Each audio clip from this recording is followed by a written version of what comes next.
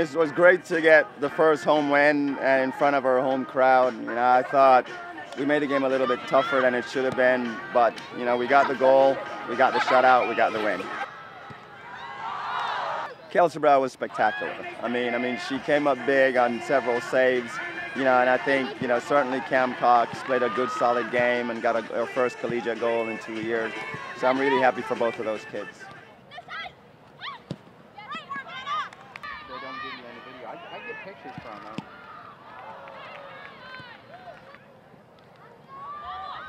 This year, there's a lot more fight and chemistry in the group than there have been before. So I think the seniors are certainly making a positive impact.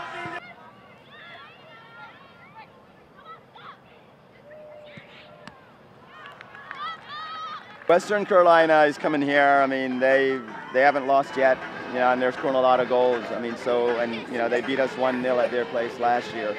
So we're expecting a very strong match from them. They also played yesterday, not today, so they've got an extra day of rest on us. So, we're just gonna have to bring our best and hope that the crowd will help us again.